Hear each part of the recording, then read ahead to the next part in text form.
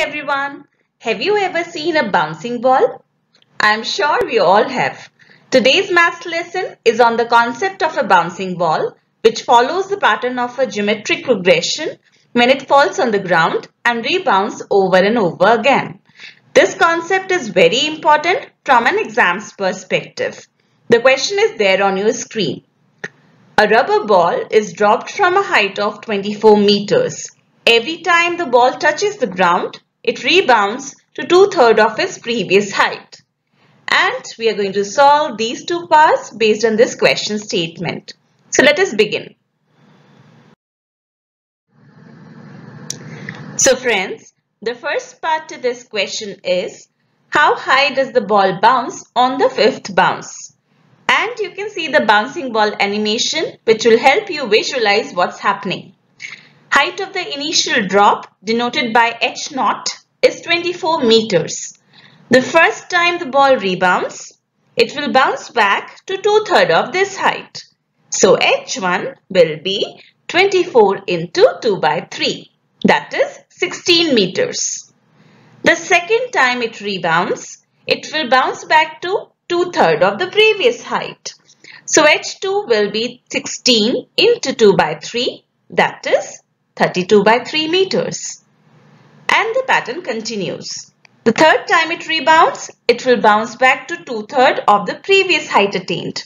This one. So h3 will be 32/3 into 2/3. That is 64/9 meters. The fourth time the ball rebounds, it will bounce back to 2/3 of the previous height. This one.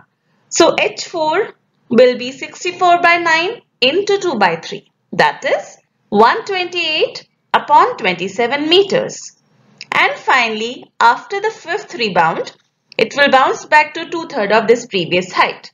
So h5, which is our required answer, will be 128/27 into 2/3. That is 256/81 meters. We can do some quick calculations or use a calculator at this stage, and this fraction evaluates to 3.16 meters approximately. An important point to note for this sequence is that if you denote the first term with the letter A, then second term becomes A into R, where R is equal to 2/3, and R denotes the common ratio. Third term then is AR square. Fourth term will be AR cube, and so on. The sixth term will be AR raised power of 5. So we can infer that the heights attained by the ball are following the pattern of a geometric progression. Next question is, what is the approximate vertical distance traveled by the ball until it nearly halts? You know, I always take up this question whenever I teach the topic sequences and series. There is a simple catch because of which many students get it wrong. The trick lies in visualizing what's happening and then jotting down the first few numbers. Okay, so see, the height of the initial drop was 24 meters. The ball covered this distance only once while coming down. But every time the ball rebounds, it covers a distance equal to that height twice. Once when it is going up, and then again when it is coming down. Up and down. Up and down again. So every subsequent distance will be 2 times the height attained. 2 times h1, 2 times h2, 2 times h3, and so on. Therefore, the total vertical distance covered by the ball will be 24 plus 2 times brackets 16 plus 32/3 plus 64/9 plus 128/27 plus so on up till infinity meters.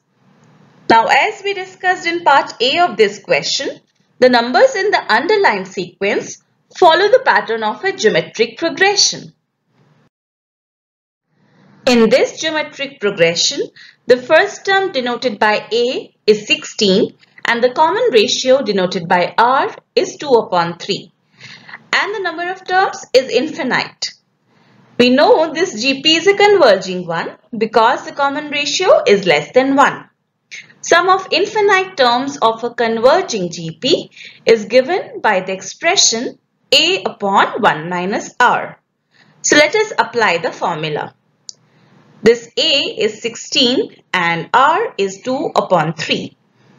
A over 1 minus R will be the same as 16 upon brackets 1 minus 2 by 3 brackets close.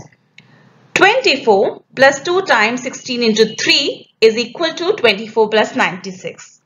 Therefore, the ball covers the total distance which is approximately equal to 120 meters. That brings us to an end of this video lesson. If you enjoyed it and found it useful, don't forget to press the like button and also do subscribe our channel IPM Leap. Here is a glimpse of other popular maths videos on our channel. So keep watching and take care. Bye-bye.